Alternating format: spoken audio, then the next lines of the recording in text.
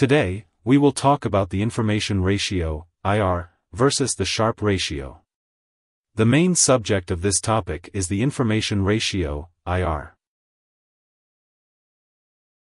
The information ratio measures portfolio returns above the returns of a benchmark, such as an index, compared to the volatility of those returns. It's used to evaluate a portfolio manager's skill at generating returns in excess of a given benchmark. The tracking error identifies how consistently a portfolio tracks the performance of an index. A low tracking error means the portfolio is consistently beating the index.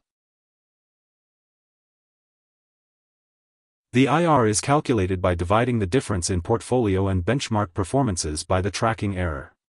Tracking error measures the consistency in which a portfolio tracks the performance of an index.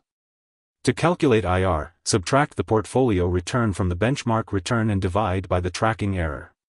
This helps identify whether a portfolio is exceeding a benchmark index fund.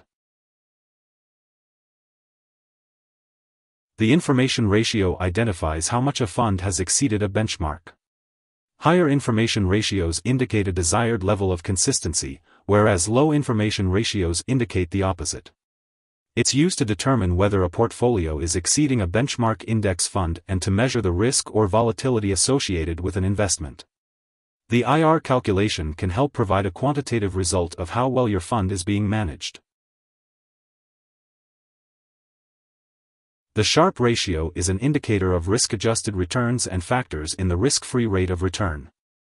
The IR measures the risk-adjusted return in relation to a benchmark and measures the consistency of an investment's performance.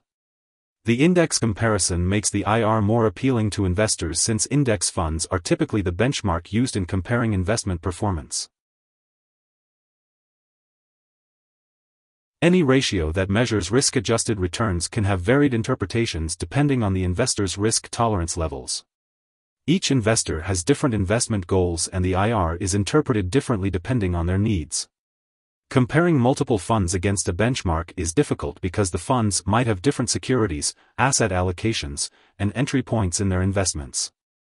It's best to look at additional types of ratios and other financial metrics to make a more informed investment decision. A high IR can be achieved by having a high rate of return in the portfolio as compared to a lower return in the index as well as a low tracking error. A high ratio means that, on a risk-adjusted basis, a manager has consistently produced better returns compared to the benchmark index. For example, if you're comparing two different fund managers, the one with a lower standard deviation or tracking error would have a better IR, indicating less risk and more consistency of the portfolio's performance relative to the benchmark index. Here are three key takeaways. 1. The information ratio, IR, measures portfolio returns above the returns of a benchmark, usually an index, to the volatility of those returns.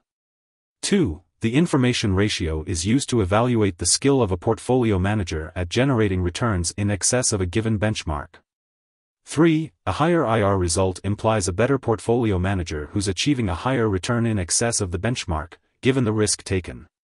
Hope this would help. Thanks for watching.